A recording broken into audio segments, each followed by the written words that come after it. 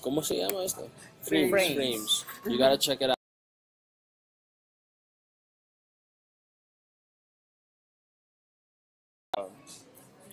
Is shy right now because I put her on the spot. ¿Sí?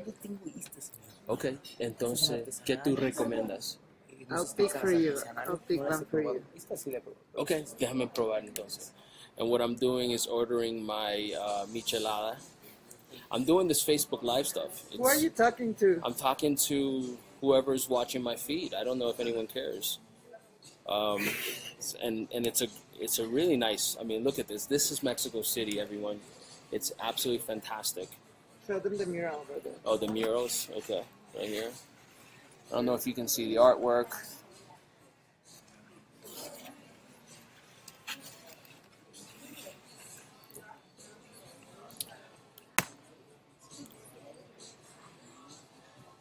Hi, Leo.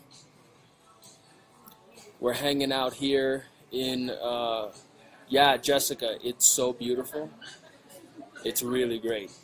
I mean, this place is great. Like, just outside of here, there's a bike path that runs along this street called, what is it, Amsterdam, no? Yes. Yeah.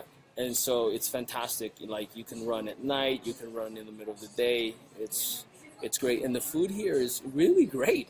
I don't know how they're doing it. We're Mexican, man. Well, that could be it. But it's all We're awesome. so very organic. Like, you can walk down the street and get like the most amazing avocados at the store, like the local store. You can get a sandwich there. That's great. It's really great. Buy this jacket that says Mexico is the shit. Maybe we should make them.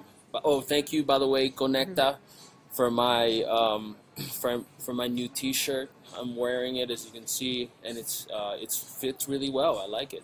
Although the mosquitoes ate me up the last couple of days. There's so many mosquitoes here.